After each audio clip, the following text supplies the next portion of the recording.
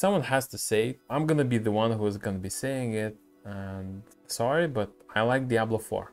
I played through the beta and I liked it. I don't understand the people why they are bashing the game so much. Every time I open social media about the game, I'm not seeing any sort of positivity. I'm not seeing any sort of fan art. I see two things. Critics about the game, how it's horrible, it's unplayable, expectations are not met, and the fan base are disgusted and furious about the changes added or was added already, and we've seen them and we dislike them so much that we can't stand or we won't play the game. Or game trailers. Alright, even the game trailers are being disliked. What is going on? I don't know. Diablo 4 and Diablo community, I know for a fact because I did my own research, have a tendency to dislike new title. If the title is not the same as before, the game is gonna be disliked. I made video about this and I think I'm gonna be posting it here right on the screen so you could see, but this is not about that.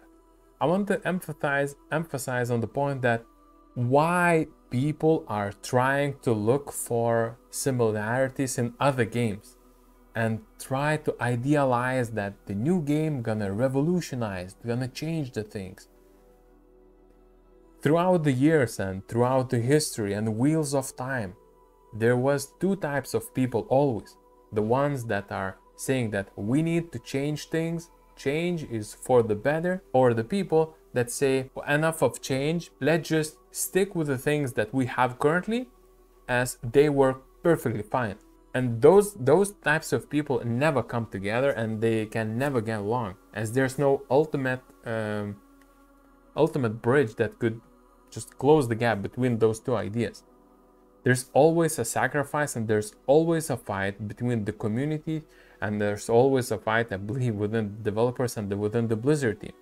But ultimately, when you are buying a new game, and there's like so many titles out there, when you're buying a new game, you are expecting to get more enhanced version, more better version, more tweaks, more things added to the game. If to comparison you have different mechanics that is not the ones that you loved on previous titles, it doesn't mean that those kind of mechanics was not addressed or was not discussed when they were creating the game. It's most likely that those mechanics, such as focusing only on skill trees and not focusing on items as Diablo 3 did, right? Community disliked this so much. But the fact that community expected like clone of Diablo 2 skills, it's just bizarre to me. I can't understand. This is they're just speaking nonsense. Blizzard had their discussions, Blizzard had evaluations, and if Team Blizzard, based on some sort of analytics, metrics, popularity, pools that they made within the audience, within the BlizzCons, collecting metrics, collecting status and data from all over the games, decided that hey, old mechanics that worked back in the day not gonna work this time, and this is too much of a change for us to handle, and we don't want to gamble on these ideas. They're gonna focus on making the best game they can with as little change as possible so that they could keep the player base entertained, focused, and happy. They cannot make everyone happy. That's impossible. It's like, I'm gonna use comparison to like a cake. Just imagine 10 people liking cakes.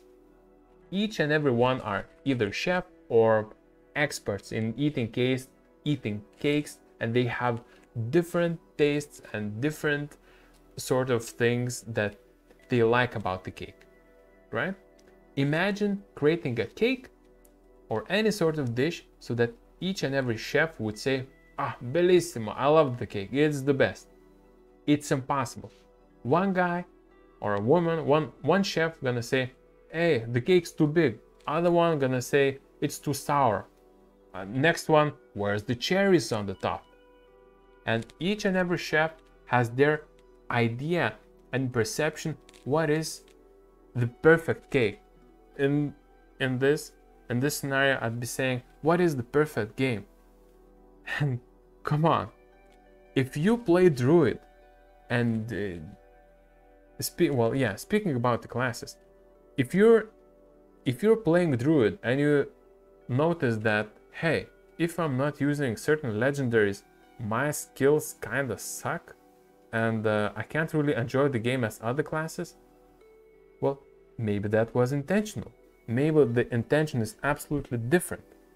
Not only focusing on Hurricane so that you could be having full and enjoyable gameplay. Maybe your idea is to serve a purpose as a tank, or just be a crowd control, some sort of person, rather than damage dealer or being on the top damage charts. Maybe some things will be improved. Who knows?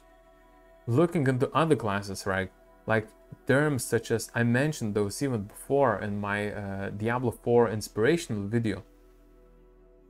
I believe that you don't need to follow any of the guides, as people at Blizzard, they're gonna make sure that each and every one of us who's gonna download the game, play the game, will have the best experience we can have without need to buy the books, learn the mechanics too much, or learn about skill trees before game launch. I did that. I have not researched any sort of guides how to play the game. I have not researched any sort of skill trees, how to make my class viable or good. I did it on my own. I just read the description and added the skill points, and abracadabra, I went through the game. I had such a blast and good experience about the game. If I wanted to make this game like a first-person shooter, I have 1,000 or even more comments so that I could make this game into shooter. But for that, I would need to change the game. And if people are going to the comment sections on Reddit, on Facebook, and they bash the thing about the game that they dislike certain things, or Necromancer is overpowered, Barbarian is just feels unrewarding and it's too hard to start, it could start giving you a headache, as it did for me. I'm trying to look into positive things about the game, but in order for me so I could find positivity about the game and changes, first I need to surf through the complaints, negative aspects, and the horrible experience that people had. And I'm not even speaking about like technical issues. I'm speaking about like the core game mechanics. Some people complain how things are being controlled. Some people complain about layout. Some buttons are missing. But come on, this game was in development for such a long time, and Blizzard is not like a 10 or 20 or 100 people company. Blizzard is a huge company, and they have top-tier developers, top-tier designers looking into everything so that they could make everything pitch perfect. I understand that I'm not making much of a sense, as I'm not native English speaker, but I hope I do. They made decision based on the majority of the market and how much of the people and how likely people would be playing the game if the game would have this feature, and how likely people would not be buying the game if the game had this feature. Looking into comparison to like this, just one topic of Diablo 2 and Diablo 4, if you would have skills that you cannot refund without going to NPC and resetting everything at once, well, first things first, Diablo 2 fanbase was, well, discussed about the fact that, whoa, you can't do that. They promised Diablo 2 clone, but it's not like that, and it's, whoa, it's crazy. But they added such thing. You have like a cost to your skill resets. You don't need to kill monsters, well, directly, so that you could get some certain item to return the skills. You have like, you need to kill monsters so that you could kill gold, and if you want to respec, you need to spend gold. It's good, it's okay. It's not like Diablo 3, where it's just do whatever. it's for me, it's really hard to well, really look into any sort of Diablo 4 content and see any sort of light when it comes to the game, so that I could honestly make some sort of compelling or interesting video right away. I'm not complaining, I will be making videos one way or another, but it's just emotionally draining, as again I need to surf through so much negativity about the game, and YouTubers are doing this. They're complaining about so much people, so much things that are mentioned about the game, and the fact that the game is so bad they have to collect all of the complaints and make a huge compilation video about bad things that is within the game. Did you ever wonder that could it be that we are given the version of beta that is like 1 year old, and all of the issues that we're addressing is just feedback so we could improve the game, and all of the technical aspects are sorted, and all of the skills, connections, everything is gonna be different? Have you given a thought to that? No. The original thought and original criticisms of the game that happens on all of the social medias here is that Diablo 4 bad, old game good. And it's not true. I have versions of all of the Diablo games instead of Diablo 1st. And I played Diablo 3 before I played Diablo 4.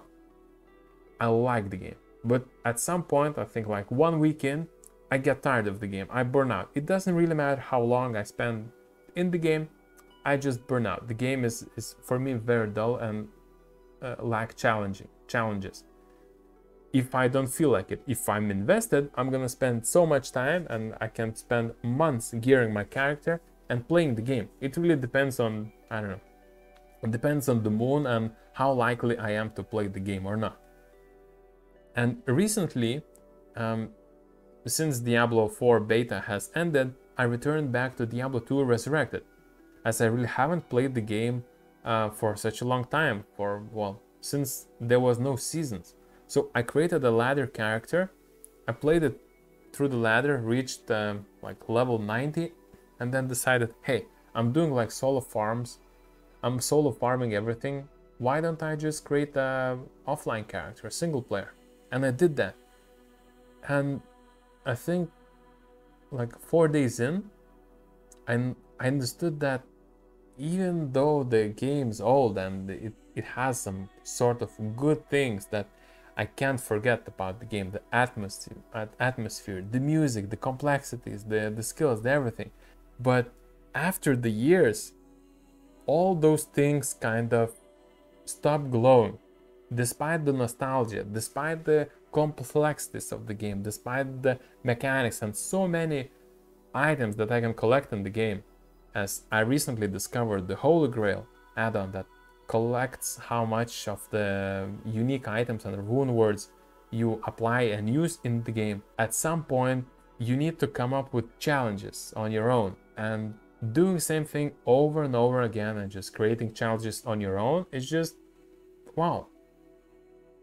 It's fun, but it's not a long-lasting strategy, personally for me. And I like Diablo 3 seasons where you have new perks that you can try out in this season, and next season that they're going to be totally different. So you have a way that you can return to the game. In my mind, Diablo 2 don't really have that much of a change when seasons change. And looking into Diablo 4, not only the game gonna be absolutely new, and there's gonna be like a paragon system in the game, but we're gonna have a dynamic dungeons. We're gonna have a skill system that we can improve. There's gonna be legendaries that we can apply. Come on, there's so many things that we can learn about the game, despite the fact that so many classes, shared inventory. Oh man, there's even minor things like potion crafting. It's such a huge game, and automatically giving a thumbs down to the end release trailer from the Blizzard because there's so many critics. Ooh, This is like summoning bad karma on you. There's so many people that tried so hard making this game so good, and I can't stand the negativity. I believe that this video can collect a lot of dislikes. I'm gonna be making this as cool as I could. Honestly, I can't wait for Diablo 4 release. Despite what anyone says, I like the game. I can't wait to play. If you like this too, let me know down in the comments below. And that's it, that's my take. Thank you guys for watching, and hopefully I didn't scare you so much.